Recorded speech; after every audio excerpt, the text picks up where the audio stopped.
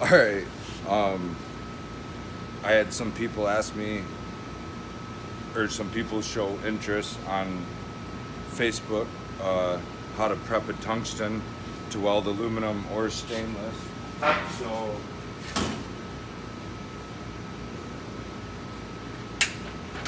for stainless, use red thoriated tungsten. Get yourself a drill. Check it up. Disc sander or belt sander or a diamond wheel on a right angle grinder, anything like that. Turn it on. Go with the rotation so the gas comes off the tip of the tungsten right.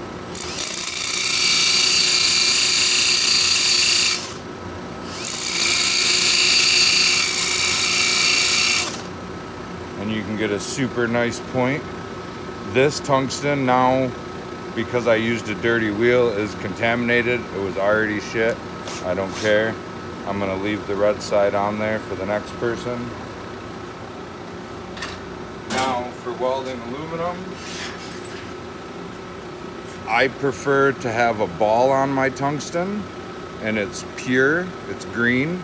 These are some pretty heavy tungstens, 1/8 inch. And to get the ball on your tungsten, you're going to want to set your welder settings to DC positive. You weld aluminum on AC. Take your tungsten. I prefer just a little bevel. And I've got a number 7 cup with a gas lens, 1/8 inch collet and collet body. Get it in there,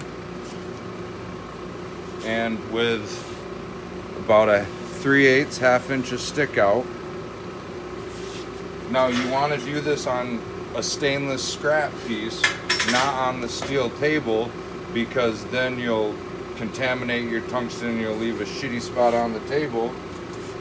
I've got 300 amps on my dial. I'm just going to use the foot. I'm going to hold it above the metal about 1/4 of an inch, and kind of not mash on the pedal, but give it a little bit and watch the tungsten ball up if you want to get in close on this.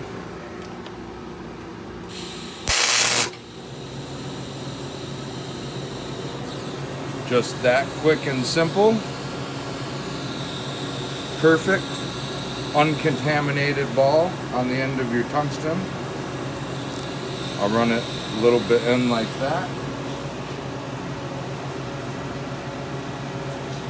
Set your welder to AC for aluminum. I'm running pure argon at about 20 CFH. Sorry about your eyes, Kevin.